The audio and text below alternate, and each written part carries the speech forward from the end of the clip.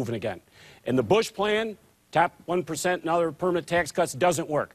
And the second big idea out of the Bush administration is to outsource jobs. In his own economic report to Congress, as you know, the president spent 4 pages saying it's a good thing for us to send jobs overseas.